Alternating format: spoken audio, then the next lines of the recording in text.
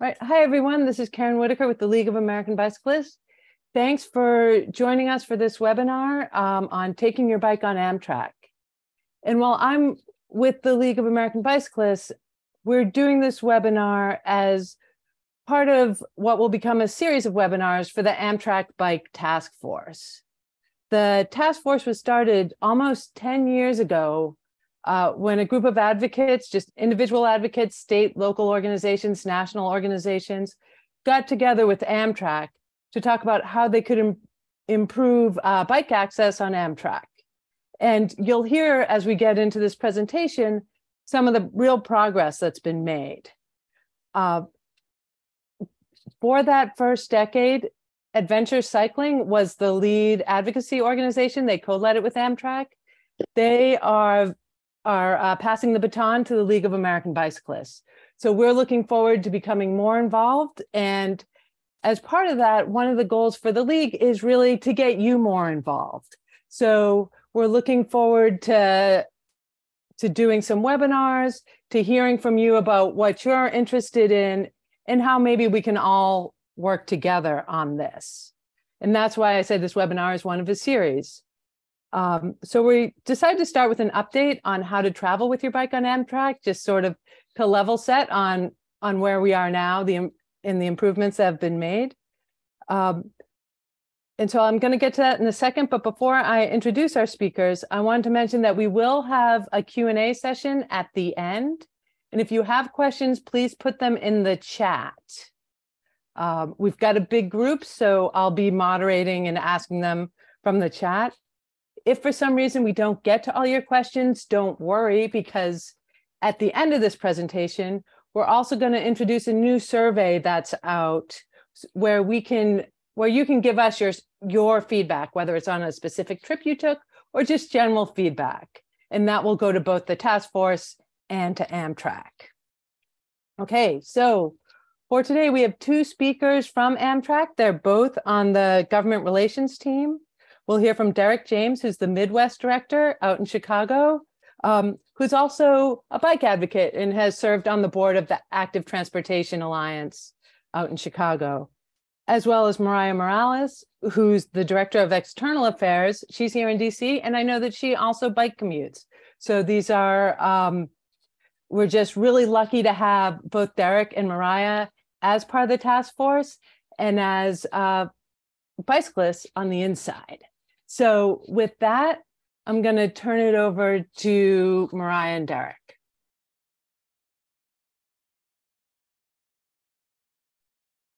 Great. Thank you so much, Karen. I was so curious if I could unmute myself, so that worked out great. Sorry, I had the wrong link. I think I was the one that was delaying us getting started today. So, well, thank you on behalf of myself and Derek. We're really excited to get a chance to meet with everyone and talk about what the summer and fall schedule looks like, and maybe flag some of the changes we've made on our website that I hope will be more informative. And then you'll see one of my last slides is here's stuff we're trying to do right now. Derek and I are passionate about trying to improve mobility for folks, including bike riders on our service. But you know, this is a piece of what we do. So we're doing our best to spruce up some resources that we know are outdated online as quickly as we possibly can. But it's really been helpful to work with you know, all of the members of the task force to try and help us focus on the things that are the most important to you right away, and then keep addressing how we can make service better down the road as there is the opportunity to do so. So I think, Derek, I don't know if you want to say a couple of words to get us started. And I think what we thought we'd do today is, seems like there are almost 100 people on the call so far.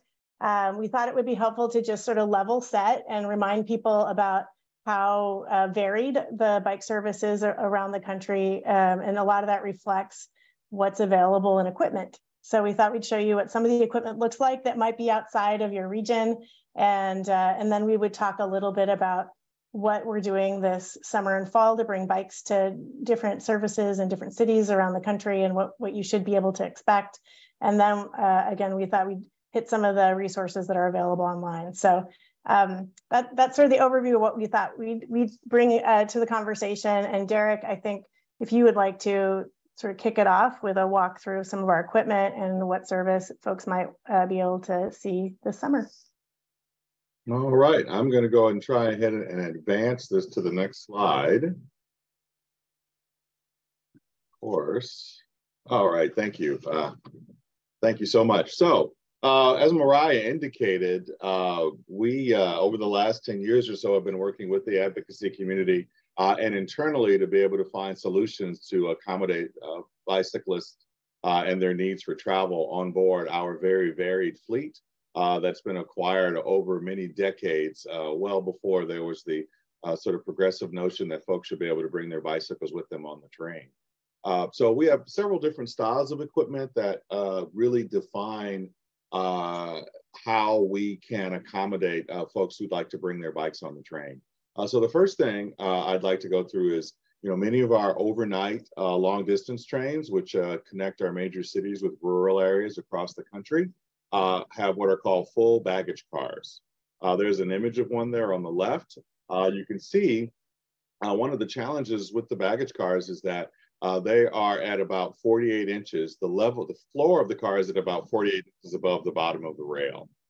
So that requires some dexterity and the ability of the cyclist to be able to lift their bike up into the car from the boarding platform where the guy with the camera is, up to the conductor, and then the conductor would store the bicycle in the train, as you can see on the image, the inset there to the right. These baggage cars are new to us, new relatively speaking. We've acquired them over the past 10 years, and they did come equipped with bicycle racks that are sort of dovetailed into the luggage racks there. You can see some baggage there for regular customers. So because of that service, and we'll talk about this in a little bit, we call that train side check baggage, and that is available primarily at major stations where the train is stopped for a period of time, where the local ticket agent is actually bringing baggage out to the train. And so that's where the conductor is out by in the car, helping to load the baggage. And it's at that point that you, the cyclist, would bring your bike out to have your bike loaded on the train. So that's not at every station, but that's at major stations where checked baggage is handled. Next slide, please. Maybe that's me controlling it. Okay, I guess it is. So I think we might have control. I guess so. All right, excellent. It's a little delayed there. Thanks for your patience. So the next type of service is also carry-on, a style of carry-on bicycle service. You'll see that on trains like our Capital Limited between Washington, D.C. and Chicago, which parallels the very popular Gap Trail. Those cars were purchased by Amtrak mostly in the 1970s. And there is one of the coaches on these trains has a baggage section on the first floor. The benefit of that is that since the train is so tall, the train is sort of lower to the level of the rail. So you can see there several folks standing, and it only takes just one step to kind of get into the car itself.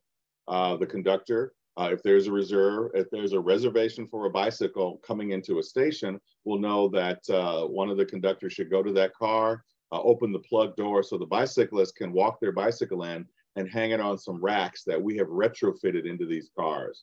These cars did not come with bike racks in them, but we worked with the cycling community and with our mechanical folks to come up with a solution so that folks can actually walk their bicycles into that car and then hang them on the rack. All right. A really success story for us is in the state of California. The state of California is an aggressive partner in providing passenger rail service to corridors connecting major cities throughout the state. They have not only purchased purpose-built cars, but also done some retrofits where their ability to carry bicycles is almost unlimited. You can see there on the left, there is an image of one of the California style cars. It is a bi-level car, so it's easy to step from the platform right into the car. And then you can see inside there are lots of bike racks. The state of California charges a very low rate for that. In some cases, you do need to make a reservation because it looks like unlimited space, but it's we need to know how many folks are going to show up. The last style of car that we'll show you is called the Am Fleet. Those are single level cars that are primarily used in the Northeast and then some places in the Midwest.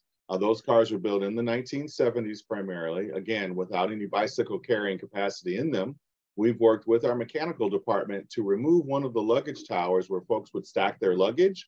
And actually there's a racking system there that has a support bar coming down from the wall, but the space itself is not tall enough. You do have to remove one of your wheels. So you have to be you have to be able to manage the mechanical piece, the mechanical part of actually removing your bike. That car, and it varies on how many of those cars are in the train. It depends on how busy the train is. Each coach will only accommodate one bicycle. So let's say, for instance, we have a 4-car train. There's an opportunity there to carry possibly 4 bicycles. The last example I'd like to show, these are the newest cars in our fleet. The states in the American Midwest were successful at securing a federal grant to actually purchase a new fleet of coaches. These cars are being rolled out of the factory right now. They're being manufactured in California. There are 88 of these cars that are being deployed on routes that use Chicago as the hub. So off to major cities in the Midwest like St. Louis, Springfield, Detroit, Kalamazoo. Each of these coaches has a luggage tower that can be used for luggage, but it also can be used for bicycles. The luggage shelf is lifted up and secured in place, and each coach has a hanging tool to hang 3 bicycles. So those are being deployed around the Midwest. That again is a style of carry-on service where you make a reservation with Amtrak when you purchase your ticket for that bike space, because usually there's a limit of how many bikes can be carried, somewhere between 3 to 6. So here we've got, again, the variability in the types of service or the types of rolling stock or coaches and baggage cars that we have leads to a variability in the type of service that you'll see on different trains across the Midwest. I know we've got 100 folks on the call. I'm assuming, or maybe I shouldn't assume, that a lot of folks know what the Amtrak service is near their community.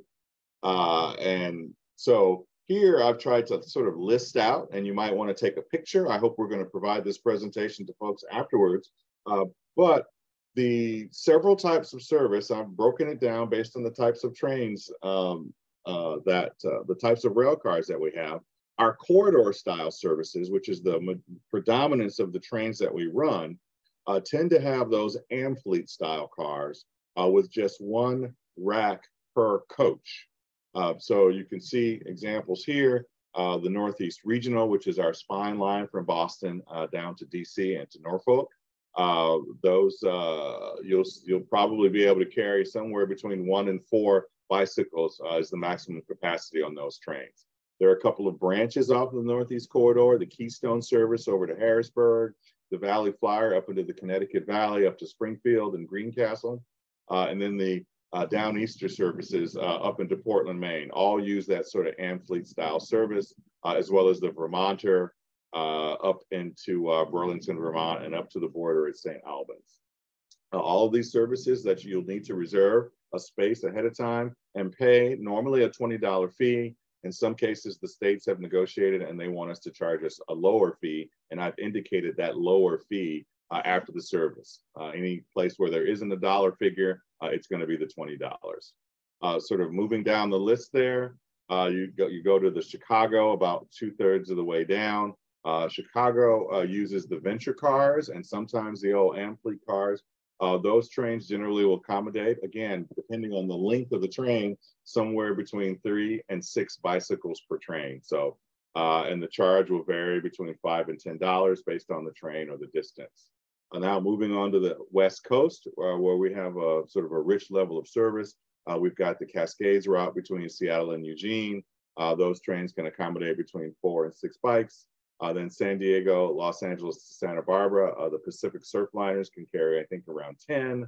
And then the Bay Area services out to Sacramento and down through the San Joaquin Valley use those California cars that I showed you where there are lots of bike racks in them, and the charges are therefore lower. Next, we go to those full-length baggage cars that I showed you first. Those are primarily used on the long-distance transcontinental overnight trains. Those are the cars, remember, where you have to reserve a space with us. It's $20. We primarily will allow you to board, take your bike out to the baggage car and give it to the conductor at the major cities where baggage service is being handled. So on, say, for instance, 2/3 of the way down, you've got the Chicago to Los Angeles train, the Southwest Chief. It has baggage service at the big cities, Kansas City, Albuquerque, Flagstaff, and Los Angeles. The smaller stops in between, the train is only stopping for a minute or so, so no time there to load bicycles. Again, there are some cases, though, where there is a significant amount of demand, and we are certainly welcome to hear from the cycling community on this, where even though there may not be baggage service handled by a local ticket agent or the train may not stop as long, there's enough demand there for cyclists to be able to board the train that we do have some of those stations with no agent where you can, like the stops along the Gap Trail, like Cumberland and Cumberland and Harper's Ferry and Connellsville. Lafayette, Indiana, the home of Purdue University, doesn't have a ticket agent, but we allow you to put your bike on there, as well as Winter Park, Colorado, where the Winter Park ski resort is. There's lots of mountain biking opportunity and demand there. And those are the full-size baggage cars. We also have some transcontinental trains that are lower in ridership, so we don't have a full baggage car on them, but we do have the coach baggage cars. Those are the bi-level baggage cars, the bi-level cars with coach seating up top and a baggage section down below. So it's lower to the platform, where you'll roll your bicycle out to the train. The conductor, in this case, will take the bike for you and find storage space in there. Those baggage sections are a little smaller. They're also handling all the baggage for the customers on the train, so the space is at a premium. We're only able to accommodate 2 bicycles per train on that route, and those 2 routes that have that type of service are the Texas Eagle between Chicago and Texas, and the City of New Orleans between Chicago and New Orleans.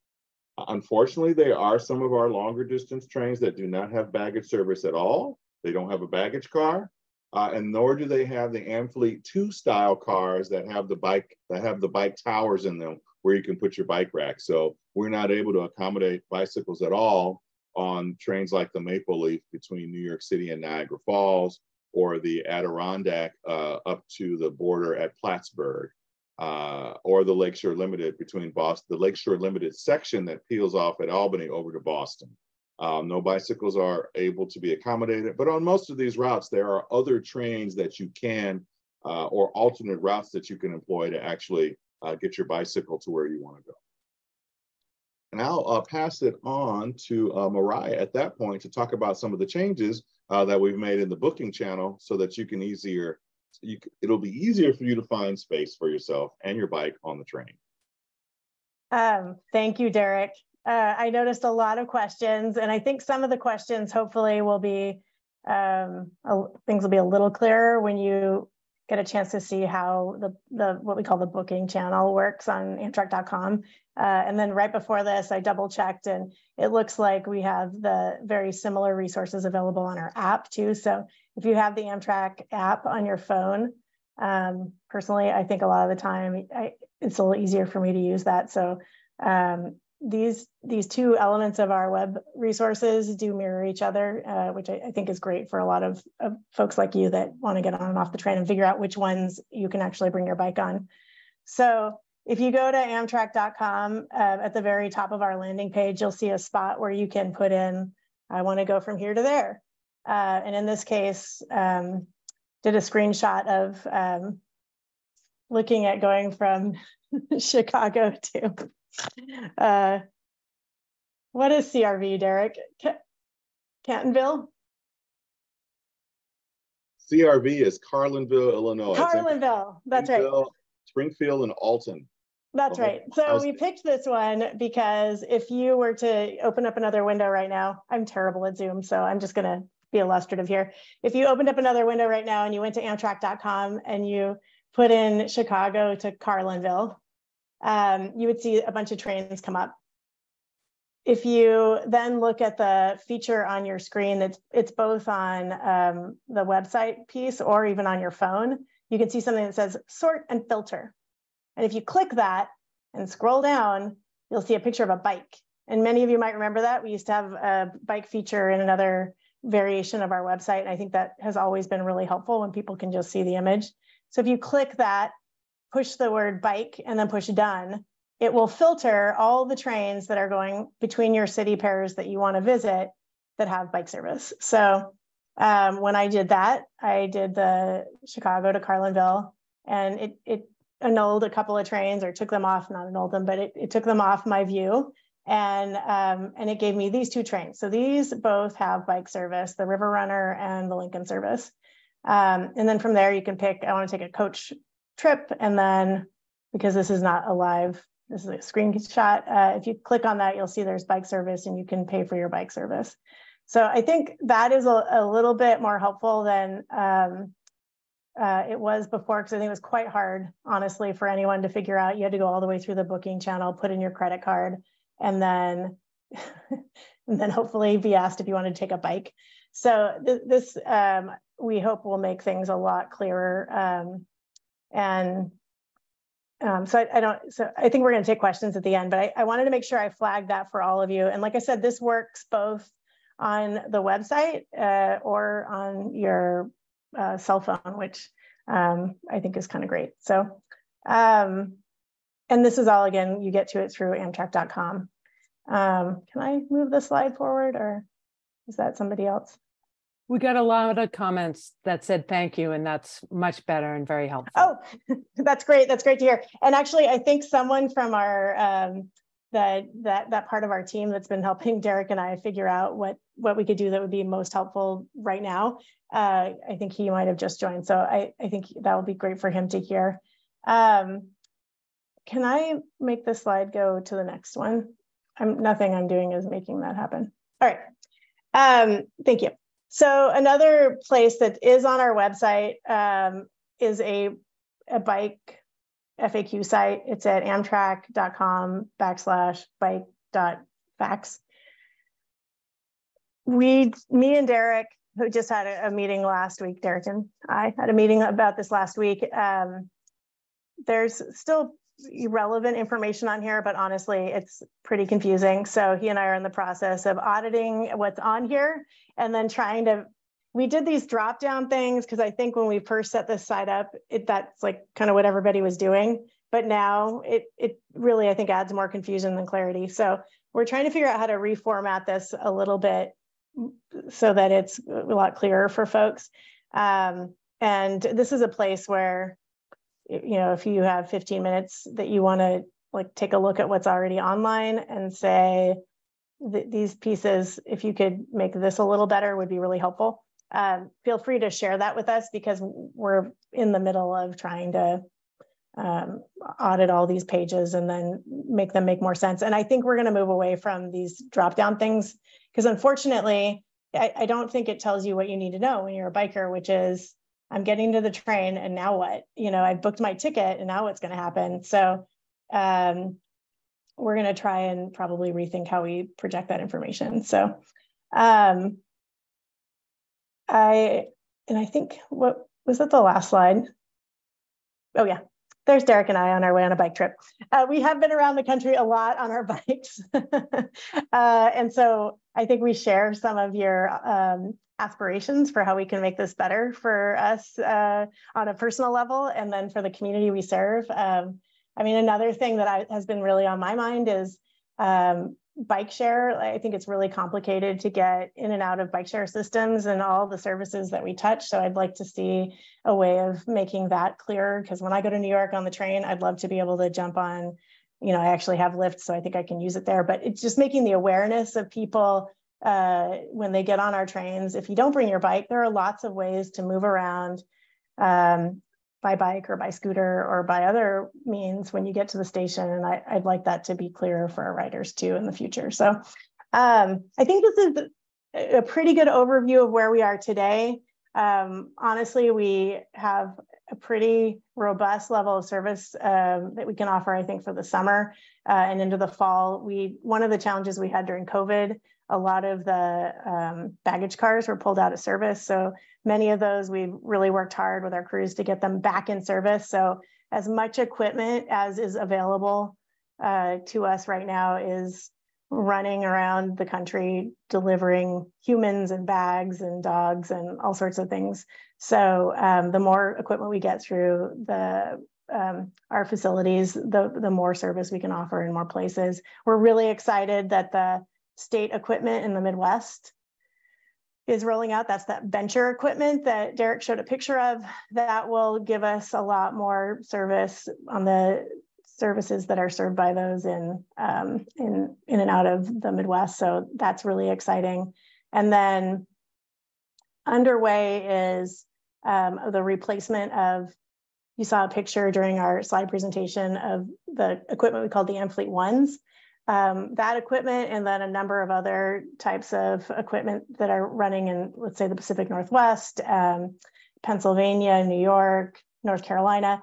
Those trains will see, or those services will see new equipment on the horizon in the next several years. So it's currently being built out in California, but we're kind of a long ways from getting those in service today. We have a few years until we'll see them entering revenue service. But in the meantime, we want to make sure that every piece of equipment we currently own does the most it can for all the people riding the trains, including bikers. So I don't know if you had any other agenda items for this part, Karen, or should we take some questions? Or you told me and then I promptly forgot what we're doing today. That's okay. I'll moderate the question. I've been watching the chat box, so I'll start asking you some questions.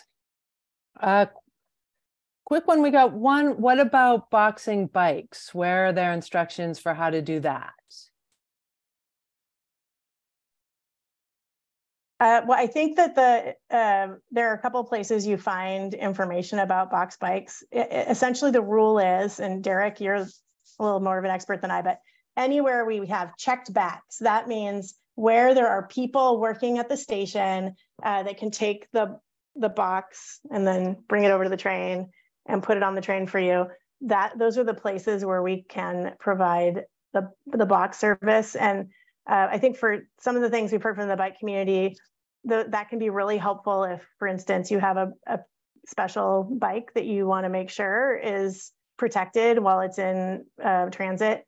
It's also, I think, helpful for people that are going from one service to another. Sometimes it's easier for those connections when the box has to get moved to another train. Occasionally, I think it gets a little confusing for folks if their bike is on the train and then they got to grab it and then go to their next connection and bring the train over. So some folks have found boxing bikes helpful. And so that is available at any station that has staffing today.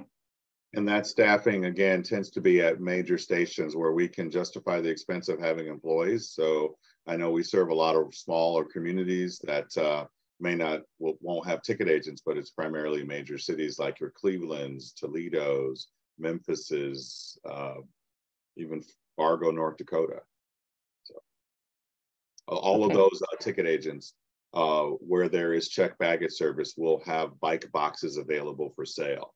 The bike box, there is a charge for the bike box. I can't remember if it was $10 or $15, plus a small charge for shipping the bike. But as Mariah said, if you're going through a place where you have to change trains, it may be easier for you to just check the bicycle, and we'll move the bicycle from one train to the other without you having to take it off, hold on to your bike until your next train, and then take it back to the next train and hand it up if you're using one of our train side check bicycle services or a carry-on service. So the box bike's still available. So if you're on the website and you're looking through the sort and you see the bike, then there may be roll-on service. But if you don't see that, but it is a staff station, then you need to box your bike. Is that a fair summary? Okay. It is not likely that there will be checked baggage service, but not train side checked bicycle service. Okay. You know, you can do the sort of the universe of one or the other. If there's going to be checked baggage for just regular customers, you can check your bike, and it is very likely, unless it's one of these trains that we indicate. Well, it's very likely then that you can also do train side check bicycle service too. Okay, great. I think that cleared up the question. We got a question about ramps, and if there's ramps available to roll your bike on in case the train and the station aren't level, or to get it into the cars. We don't have anything like that Yeah. right now. Yeah, we don't have that. Okay. A quick question about how far in advance do you recommend people book their trip if they want to take a bike? I would say as far in advance as you can, since space is limited, and especially if it's during the summer travel season, or if you're going to a location that's high demand. For me here in the Midwest, Herman, Missouri, Jefferson City, and Sedalia are along the Katy Trail, especially on the weekends in the summer and the fall. Those bike spaces go fast. So I would say err on the side of a month or more. Okay. And I think Good that morning. one distinction to make there, and Derek, again, you can always correct me if I'm wrong because I'm a Northeasterner these days. On the services where it's more like it's less the journey trains, you can actually, I think, book a little closer in and probably get, most of the time you can get a spot. Like if I'm going from DC to New York and I want to go later this week, I can probably find a train where I can, you know, with the roll-on service, I can probably find a spot. It's particularly true if we have limited frequencies of trains going to a particular city. So if you have one train a day on the long distance trains and there's only, you know, so much capacity on the Capital Limited to get you to Harper's Ferry or something, make sure that you try and book as soon as you possibly can. But for places like, you know, California corridor or something, you can, or the Surfline, or, you know, you can just kind of show up sometimes, or at least like just, you know, check the app before you're about to leave and make sure there's space for your bike. I think level of service and frequency of service really matter, but a lot of the routes your folks, I think, care about for big journeys on bikes, you should book a little far out, especially if you want a room too, because we're very limited on sleeping accommodations on trains. Okay. Yeah, thanks for that clarification. You're right on. Okay, I got some questions on different types of bikes. So recumbent bikes.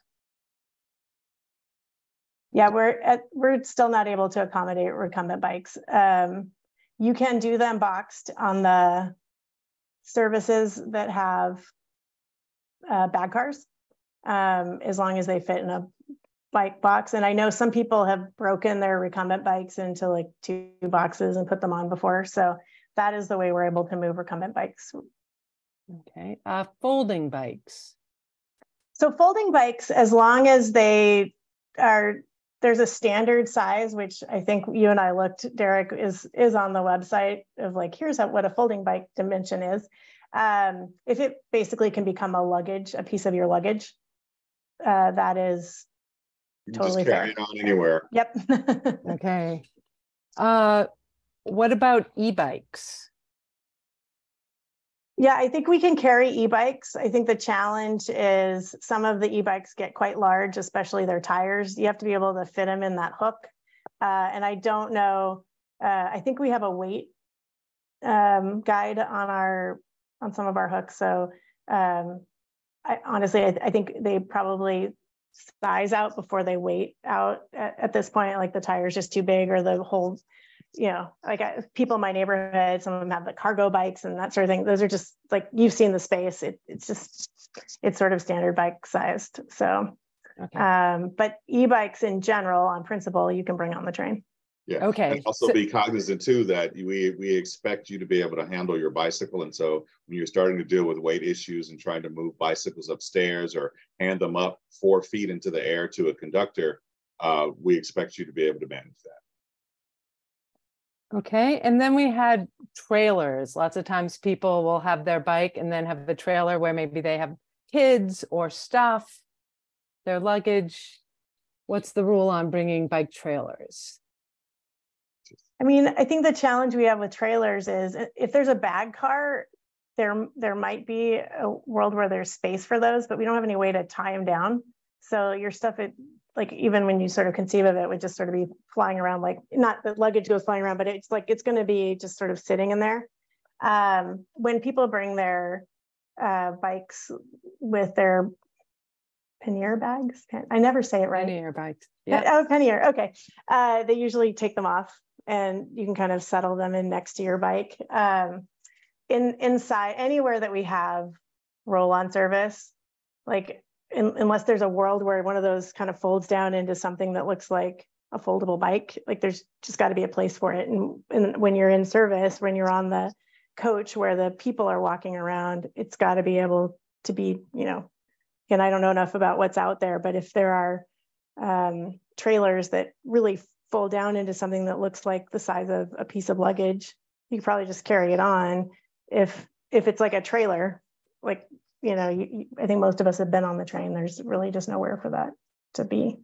Yeah, you'll need to consolidate your carry-ons into pannier bags. I mean, that's what I do. I have 4, and so I just throw them over my shoulder and bring them on as carry-ons, and then the bike goes in the bike space depending on what the train service is. Okay, and then we're almost at time for Q&A, but I wanted to ask one more, which is when we as consumers go to Amtrak, everything, there's one way to book a ticket regardless of where you're going, but yet what you're telling us is there's all different kinds of services on different lines. And then when we go to stations, sometimes different stations have different accessibility. Can you talk a little bit about why that is? Sure. Sure. It's a history of the railroad class, I think, a little bit. I mean, honestly, since Amtrak was created in 1971, we have really provided service over either collaborative tracks where we share railroad infrastructure with our host partners. So many of the places that are outside the Northeast, those tracks are owned by Class 1 railroads by and large, some short lines. And when your train is traveling down the tracks, it's passing by and served by stations that are owned by sometimes a city, sometimes a host railroad, sometimes a private entity, sometimes us. It's a kind of hodgepodge. So from tracks to stations, there's a lot of variability. There's over 500 stations in our network, and all of them are, by and large, part of the origins of the country's, railroad transportation network through the 1800s. So like 1800s, 1900s into the 2000s, things have grown. We've developed service in different ways across our network, and new stations, and maybe took what were once flag stops and put a platform there. But really, prior to stuff that we've done in very recent history, a lot of this is legacy that we're traveling over and where people are waiting for our service to show up at. The other piece is we also inherited kind of a hodgepodge of equipment from the Class 1s when we first started out as a company. And over the years, through fits and starts, we've been able to provide new equipment, but it's usually been pretty slow in coming. A lot of the stuff that you see in the Northeast is decades old. And some of the stuff that you see operating on long distance trains is older. And so one of the things we're really excited about in the new infrastructure bill is we're basically going to be able to refleet most of what still hasn't been replaced over the last, let's say, 10 years. A lot of states have bought new equipment, but we're going to be able to replace a lot of the other equipment that runs around the country. We're doing our best to make much of that equipment as similar as it can be in the various places that we serve, to the degree that Amtrak controls that. Again, states pay for some equipment, and some have already invested in rolling stock that will be different from the new equipment that we're already, purchasing. I mentioned the new Aero trains out in California. And then we're also looking at long distance equipment, and that's really the equipment that serves a lot of these journey trains that folks are excited about: the California Zephyr, the Coast Starlight, the Builder, Empire Builder. So fleets like that, you try as a company, now that we have some resources to actually kind of get ahead of some of the need for replacing equipment, you try to make as much of it as similar as it can be to the equipment pool that you're offering. That makes a lot of sense.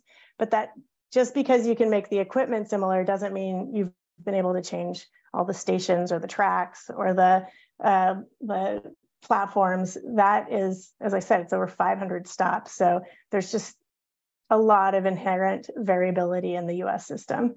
Other countries really prioritize passengers, and then freight is part of their network, with less of a focus. We really focus on moving freight in this country on our tracks. So the freight railroads really get to determine a lot of what happens on the tracks that we share with them to deliver intercity service. So all of that, I think, goes into the sort of recipe of what makes it never dull, trying to figure out how to deliver everything from bike service to really accessibility is a big part of what we're focused on this year. We're spending over $1 billion to try and make our trains as accessible as they can be at like more than 200 stations that we actually have pretty good control over. So it's sort of a lot about legacy, but I think then a lot about the thoughtfulness that we try to approach our planning for the future, where we can control the various inputs, trying to make it better for folks like bike riders and people in wheelchairs and mothers with I always call them prams because I suddenly become British, but baby carriages, all these different kinds of users that come onto our trains. So they're really sort of sometimes hemmed in by either the equipment that we have, the current infrastructure that we operate over, or the stations themselves. So Derek, did I miss anything? I think you covered that really well. I was just a couple of weeks ago, I was at a station in Michigan that has been in service since 1879, and we put up a plaque there because the station just prior to it was a key spot on the Underground Railroad. But an 1879 train station that's still in service. And so, there are challenges inherent with adapting that to modern needs because we've got historic preservation laws that we need to abide by. I think, though, where we can where we can make progress is on the level of signage that we can provide to our customers ahead of time, so they know where they're supposed to go. In terms of our communications to folks ahead of time, to help them understand this is the process with the style of ticket that I've purchased. We can always do better at that as well. All right. I thank you. I wanted to ask that because I think that's one of the things that I've learned being part of the task force. And I think that creates both opportunities and challenges from the advocacy front, but wanted to let folks know that moving forward. So I wanted to say thanks to Derek and Mariah. And I'm going to ask folks to stay on for one more minute because I wanted to share a couple of things that we're also looking forward to as the task force. And as I said at the beginning, we didn't have time for all the questions. We will save the chat. We will have those questions. We'll see what we can do about getting answers.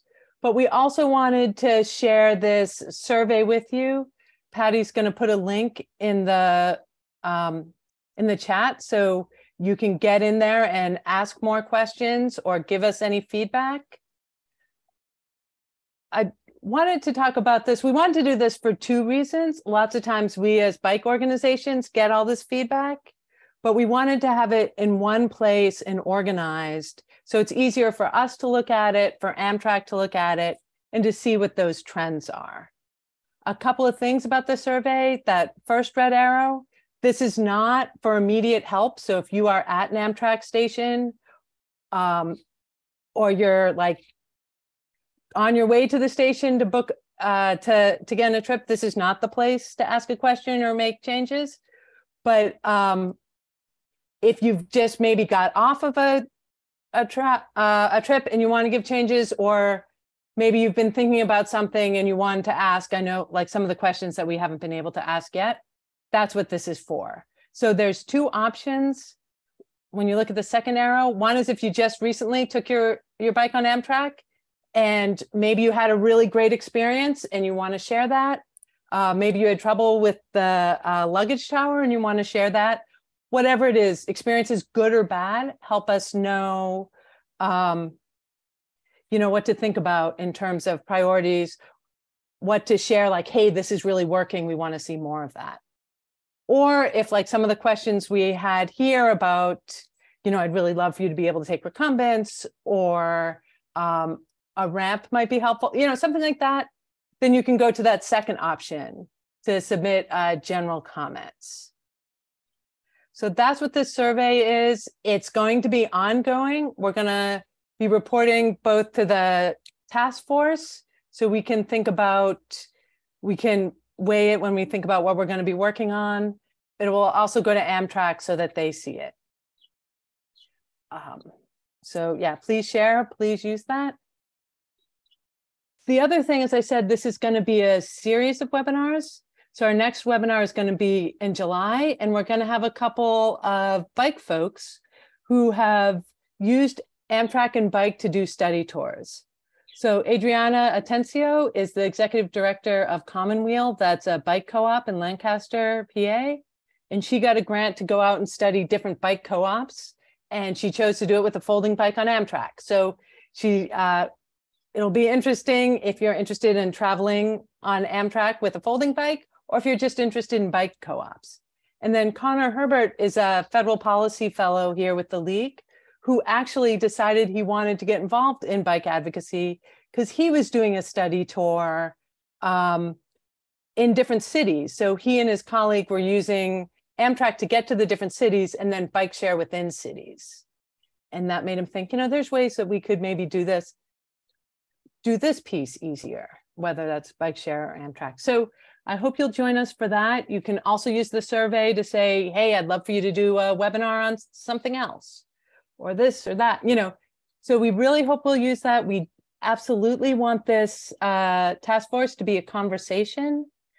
I'm going to ask that folks really use the survey instead of reaching out to any one task force member individually, because we want to make sure that everyone on the task force can get the information. So with that, I want to say thank you again to Mariah and Derek and to Adventure Cycling for all their work up to this point, leading the Amtrak Bike Task Force, and to all those individual members of the task force who've really helped push things forward. We look forward to talking to you in July and to hearing your ideas and your questions. So thank you. Thank you. Have a great week, everyone.